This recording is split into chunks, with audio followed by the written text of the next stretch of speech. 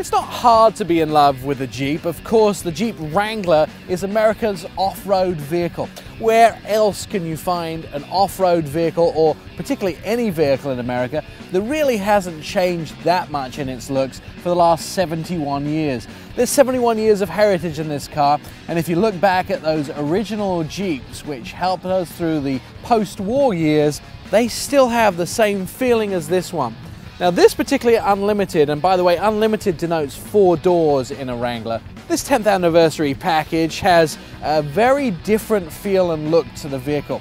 First of all, the color, which is called Anvil, it's a kind of blue, really stands out, as well as all the extras it comes with. Now the base price is $34,100 of the Unlimited.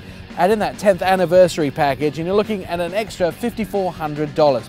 What does that get you? Well, the front bumpers. These are steel front bumpers, and how often do you see a vehicle that actually has real steel bumpers? Nowadays they're all made of plastic.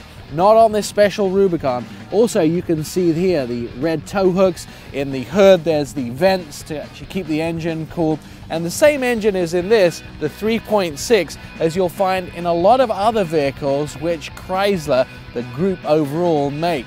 Now, it's very capable off-road, we know that. It's also a lot of fun on-road, but let's get a look inside the vehicle and find out how appointed it is for this new model. There's a couple of things you need to know about this vehicle. It has very limited luxury potential. If you're looking to get into something comfortable and luxurious, that is white and soft and fluffy, this is not the car that you should be looking at. This is meaty. It's all about off-road.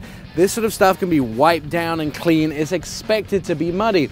And those windows are operated from the center console stack here for a very good reason. The doors are actually still able to come off this vehicle. Now, I noticed when I was looking at it, the door locks are actually embedded in the door. So what happens when you take the door off and you want to lock the vehicle?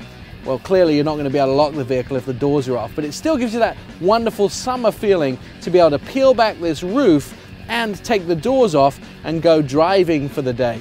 There's a couple of things you should also know. People who are buying these cars are buying both roof options. That means you have the convertible version where you can actually peel back the roof, as we've done here, and you also have the hardtop version, so when it gets cold and uncomfortable in the winter times, you can put a better top on to keep it warm and dry inside the cabin. The 10th anniversary version, which you're actually sitting in, is well appointed. Beautiful red leather seats, a lot of chrome, a lot of accents, and a nice logo embossed across the front that really tells you that you have a Jeep which celebrates part of their history.